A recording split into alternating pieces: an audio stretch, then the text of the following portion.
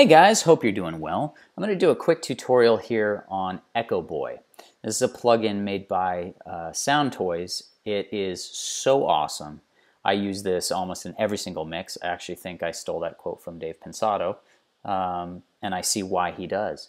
It is an amazing delay unit and reverb unit. It's, from what I understand, it's been modeled and impulse response off of all of these famous reverb and delay analog boxes. So it's like you have thousands of dollars of equipment within one little plugin. And what it also does is it kind of saturates with harmonics in a nice, pleasing way. So it gives it that analog feel, that analog warmth. I'm not going to go too deep because this plugin is really, really deep. I'm going to give you the basics. So to start off, this is a sketch. This is the unfinished version of a Halloween remix I did. This is just the sketch on my laptop. To hear the full version, you can go to my and find the full mix in my remix playlist. But we're going to be focusing on this dialogue that I took and I started to mix. I've got different reverbs and EQs. So here, let me play this back for you. Michael, I've got some people who'd like to meet you. Escape protected custody. I've got some people who'd like to meet you. Escape protected custody. What we're going to be focusing on is where he's saying, Michael, we've got some people who'd like to meet you. I eventually turned that into a melody and harmonies and pitched this all up and added vocoders and stuff. But for right now, we'll just focus on my use of EchoBoy at its beginning stages. So over here, I've got three different sends. One going to a reverb, one going to another reverb, and then finally this one going to EchoBoy. I'm going to go ahead and shut these off and just solo EchoBoy so you can hear what's happening. So again, I've got a send going into this plugin. So let's play this. Michael, I've got some people who'd like to meet you. Michael, I've got some people who'd like to meet you. Michael, I've got some people who'd like to meet you. So you hear what it's doing. It's adding all that delay sound that you're hearing, that echo. It looks like I just pulled up Space Echo as a preset. These are where the presets are, and just tweaked from there. For sake of speed, when you're in the creative zone, I like to just pull up a preset or go through a couple presets to find the ballpark and then tweak from there. So, but to break it down, say you want to start from scratch, you want to start over here. This is the mode, which changes the controls of the unit. So you want to decide whether you want a single unit or a single echo, whether you want a dual echo, a ping pong, and a rhythm echo. That's the basics. So if we start, let's say, with single echo. Oh, and one thing to note, if you notice the right-hand side, this module over here and this module doesn't change, just this. So, so once you select this over here, if you look over here to the right, you've got something called, well, you've got your input, which is the volume coming into the plugin, and then your output, which is the volume going out. So it's just volume control. Now, if you drive this input higher, it's going to add a little bit of harmonic distortion, and this little saturation guy adds the effect of the saturation and the harmonic distortion. So here, I'll play it back. You feel it, you feel it, you feel it, feel it, you feel it, you feel it, you feel it, feel it, you feel it, you feel it, you feel it, feel it, you feel it, you feel it, you feel it, feel it, you feel it, you feel it. It's almost acting as a wet dry button, but it's a little bit different than that. It almost makes it sound fatter. So right below that is this drop-down menu, which shows the different types of echoes and the different types of delay. I generally don't mess with this. I usually start with the preset and just kind of tweak, but if you want to go deep and just really pick your FM radio, your shortwave, the different types, you can do that here. Now, over here, which again is dictated by the type, whether you have a single echo, a dual echo, ping pong, So we'll start with single echo. You've got this mix button, which is your dry or wet, meaning if it's wet, it's 100%, it's got more of the effect. If it's dry, you're not going to hear the effect at all. Feedback is very similar to the mix dry and wet, meaning the more you add, the more of the effect you're going to hear and notice, and the less you add, the less of the effect. But it's a little bit different because it's actually feeding back and looping back, almost like a guitar feedback. So if you turn it all the way up, it's going to actually just turn into noise, which can be kind of cool if you want to say automate this. And let me show you this real quick. I'd like to meet you. Michael, I've got some people who'd like to meet you. Michael, I've got some people who'd like to meet you. You feel it, you feel it, you feel it, feel it, you feel it, you feel it, you feel it, feel it, you feel it, you feel it, you feel it, feel it, you feel it, you feel it, you feel it, feel it, you feel it, you feel it, you feel it, feel it, you feel it, you feel it, you feel it. So if you notice, these two buttons kind of mess with how powerful or how much mix or how much delay you have. So the mix and feedback are a little bit different, but once you start toying around with them, you'll get the hang of it. This echo time is literally the timing of the delay. Every time it repeats, it's going to be on an 8th note.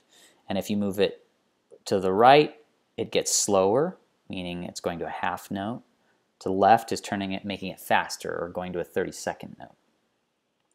And if you actually hit this time button, it gives you, rather than keeping it in sync with the project, you actually can control it in milliseconds. And this is useful if you want the delay to stand out, you're not hearing it enough. Well, if you make it off time, it's not going to be covered up by a drum beat or a hit, or it'll just kind of stand out in the mix. Sometimes that's what you want. This dot literally adds a dot to your note. So it's a dotted 32nd note or a dotted 16th note. Kind of makes it off rhythm a bit. It's still in time, but it's not on the actual beat. It's on the off beat. Same with this triplet. It'll turn your notes, the delay notes, into triplet timing. And one thing I forgot to mention here is over here in the center, to control the timing over here, if this MIDI button is turned on, it's automatically going to sync with your project tempo. So you don't have to think about the timing. But if you don't know, say you're remixing another track, or you're trying to time some drums samples that you brought in, and you don't want it to sync with your project tempo because you don't know the tempo of the actual wave file, you turn this off and you can use something called tap tempo, where as you play back with the track, you can tap this in time and it'll guesstimate what the BPM of that track is, and that's how you can line up the tempo manually. Now back over here to the left, you've also got this low cut and high cut knobs, and what this is basically a low pass and high pass filter.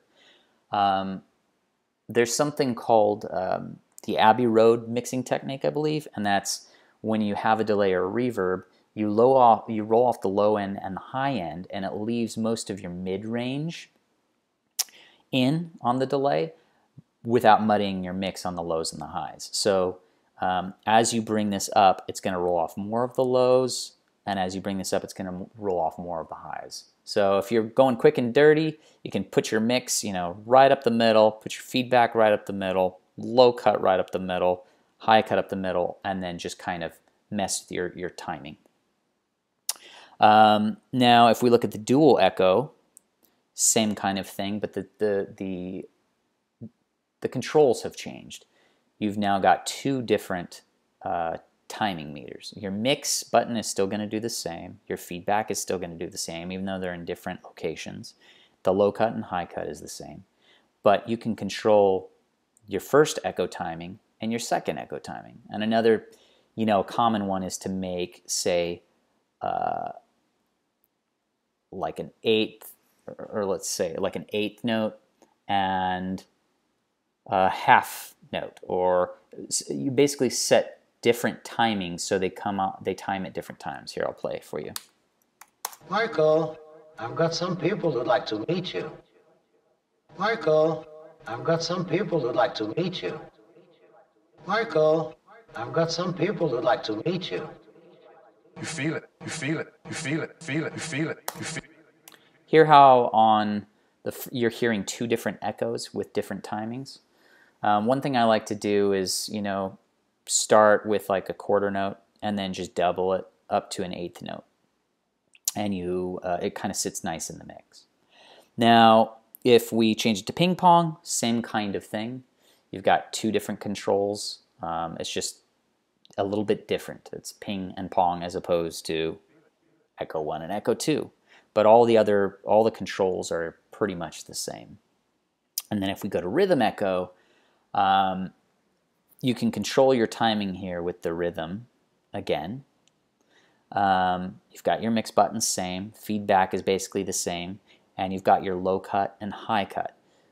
This one's a little bit more complicated because you can mess with the repeat amounts and the shape and the decay. Here, let me just show you some tweaking here.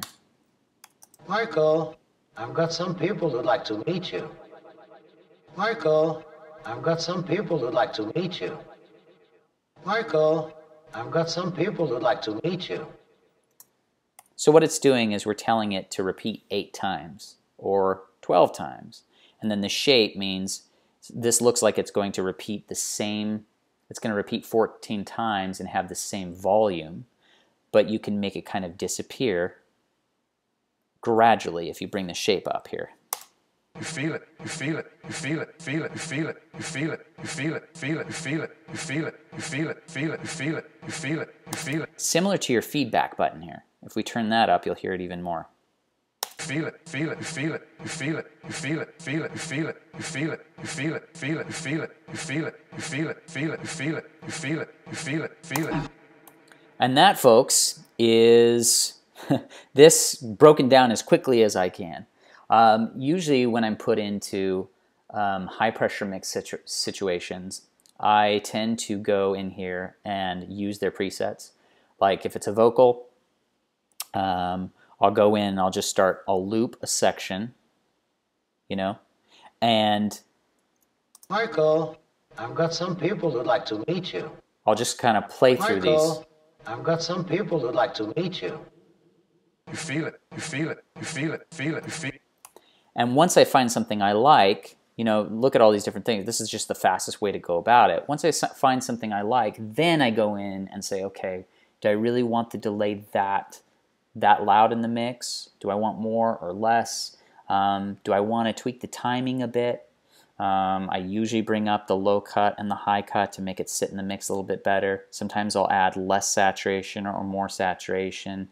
And then you can control the volume and mess with the groove and the feel. But yeah, folks, this is a really, really great delay, and it just always sounds awesome. Everything from Soundtoys is amazing. And if you have any questions about this, feel free to leave it in the comments below, and I hope this was helpful to you. Feel free to like and subscribe, and I'll catch you on the next one.